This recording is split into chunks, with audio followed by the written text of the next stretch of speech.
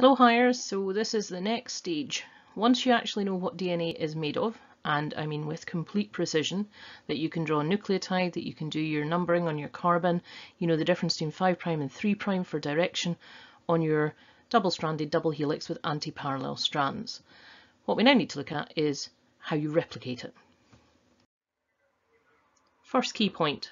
For DNA replication, this is absolutely essential in a cell. If you're going to make a new cell, then you need that new cell to have exactly the same information as the old cell, because otherwise your cells don't function properly. So it must be perfect and letter perfect. Your A's and T's and G's and C's must be exactly what you want they were originally. Okay, so what we found is that DNA replication is something called semi-conservative. So semi, as in a semicircle, would be half, and if you conserve something, then you keep it. So basically what that means is that we keep half of the original DNA in the new DNA strand. And this is really clever. What it means is that you're going to pull apart your DNA and you're going to keep both of those original strands and copy new ones onto those strands. So it took a while for them to figure out exactly what was going on with this, but there's a couple of really famous experiments that explained how it was working. So this was the big one. This is the Messelson-Stahl experiment. So what they did was set up DNA which had been labelled with different isotopes of nitrogen. So what we have here is it looks bigger obviously on the screen, but this is a tiny ultracentrifuge tube, so something that spins around really, really fast. This is the tubes that go into them. And what you have here is a density gradient. So the heaviest stuff is down here, and then the lightest stuff is right up at the top. So if you have DNA which has been made with N15 in their bases, because remember the bases are nitrogenous bases, so all the nitrogen in those bases has nitrogen 15 in it, so it's heavier than the nitrogen 14 bases. So if the DNA is made with N15, then you end up with a band of the DNA pretty close to the bottom of the tube. If you do it with N14, the band is quite close to the top. So what they did was start with the parental generation. So basically this is them starting off. They were all N15. And then they incubated that with N14 bases. So any new DNA is going to be made with N14. But what they found was in the first generation, all of the DNA was not N15 size and it wasn't N14 size. It seemed it was in between, or weight, I suppose, or density, I should say. So what they said is, well, all the DNA then is half and half. Half the old and half the new. And then they took the second generation and they discovered that now what you had was half of that now becomes N14 and half of it is N15. So to show what they figured out, in generation 1, here's your double-stranded DNA, both made of N15, which is why it's this heavy.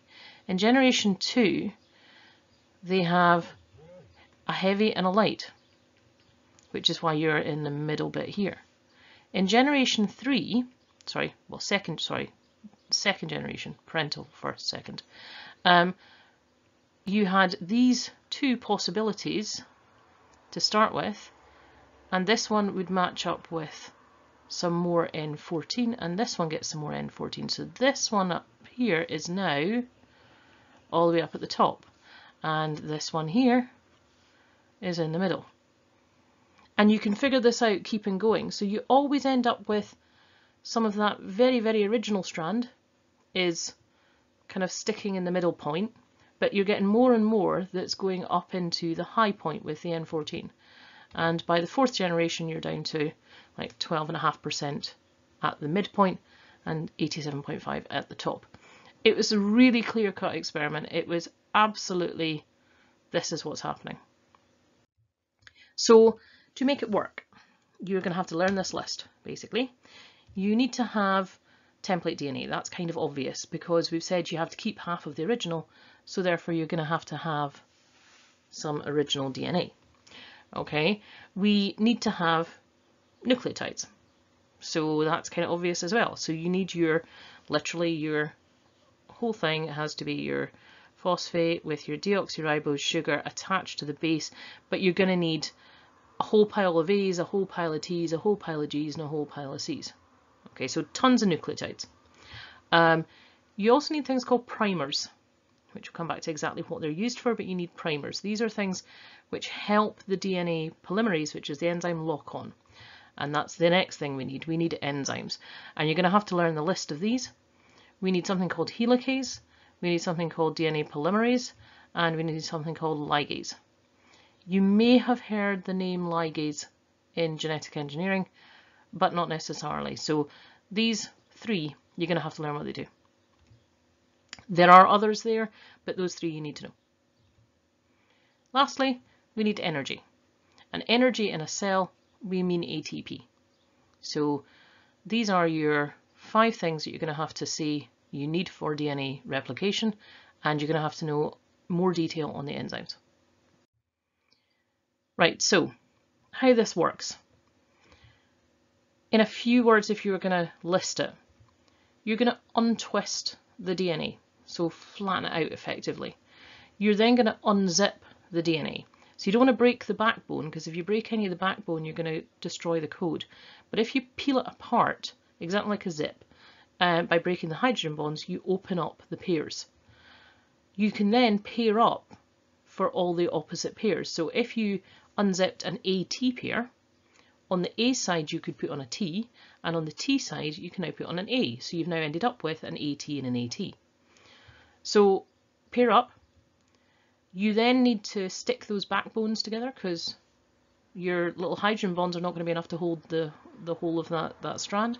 So you make your sugar phosphate backbone up the new strand, and then you retwist it together, and you've got 2 identical daughter molecules with half of the original strand. So I'm going to show you a little clip here.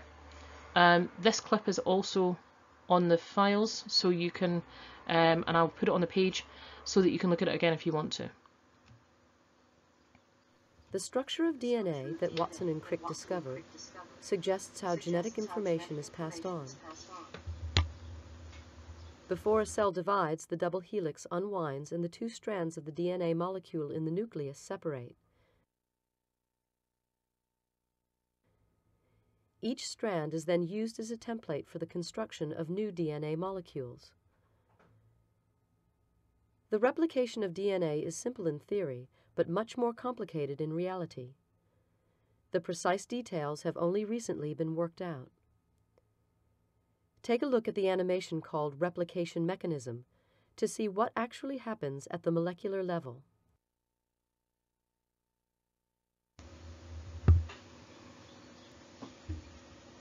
Okay, so that is very simple, but it does give you a nice little view of what they're talking about.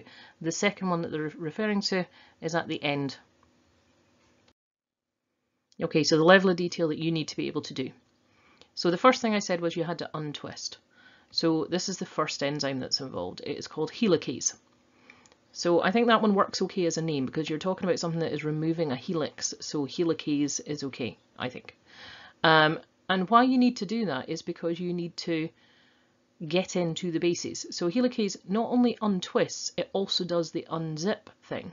And what you end up with is something called the replication fork. So here is your original kind of DNA strand still twisted up here. And here's your helicase. And it's locked in to the point, this point here on the DNA strand. And it is working its way up the way. So it started down here, started way down here with the 2, and then it's kind of worked its way up. And as it's worked its way up, it's just kept on pushing it flatter and unbreaking these bonds here. So it's snapping the DNA apart by the hydrogen bonds. But it's not wrecking this structure here. So we actually have 2 good full strands that we can work on. Okay, so the first stage is to untwist and unzip using DNA helicase, producing a replication fork. Next stage. Okay, so we're on to the next enzyme, and the next enzyme is really the one that does all the work. Okay, this is DNA polymerase, So a polymer is a large molecule made up of monomers, i.e. smaller ones, and obviously making DNA, and it's an enzyme that does it. It's a reasonable name for this one. Okay, so it does all the work, but it has certain issues. Okay, now, the first issue is that it can't attach to the DNA particularly well. In fact, it can't do it at all unless it has a primer to help it. These are the things that I mentioned in the list. Okay, if this was part of your DNA strand, one that has been ripped open, I'm not going to go the rest of the way. So this is all going along. Okay, so this helicase would be up here, twirling it about and unzipping the hydrogen base pairs. So this is now free, but the DNA polymerase can't stick on here. So what it needs is a little short section to kind of help it attach. And the short section is called primer. So you attach it with complementary base pairs. The primer is actually made of RNA. So instead of the normal, what we think of as ATGC being the normal complementary base pairing, in an RNA pair, it's A to U, to uracil. So this would actually read as UAACG going this way. Okay, and the DNA polymerase can now attach. The other thing is it can only read from 3' to 5. So when you unzip the actual molecule, there's only one of them that it can actually lock onto. So a wee primer would attach on here, and then the polymerase, which is a big blob, attaches on and starts reading.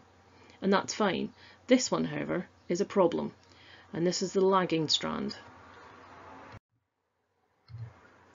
So what we mean by the lagging strand is that you have to wait until enough of the strand has been exposed that the DNA polymerase can get into the 3' area. So what's happening here, here's your original leading strand. It's quite happily just chuntering away, and as soon as this opens up, it just keeps going and keeps going, keeps going. But this one here, this DNA polymerase molecule, had to wait until there was enough space for it to kind of get in.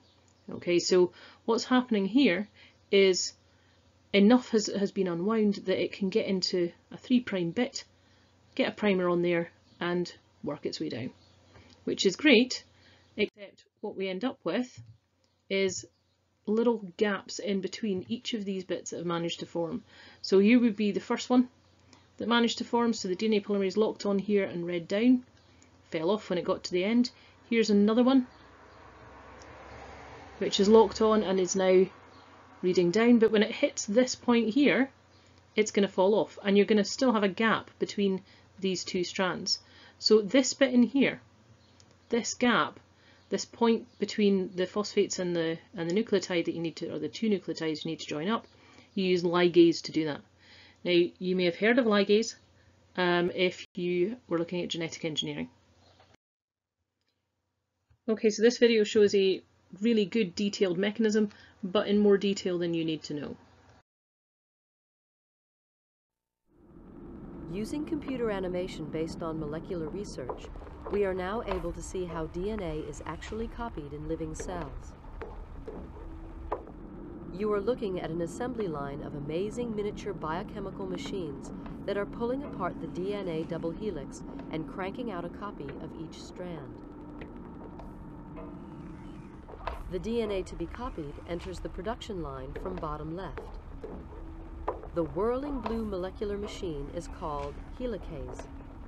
It spins the DNA as fast as a jet engine as it unwinds the double helix into two strands. One strand is copied continuously and can be seen spooling off to the right. Things are not so simple for the other strand because it must be copied backwards. It is drawn out repeatedly in loops and copied one section at a time. The end result is two new DNA molecules.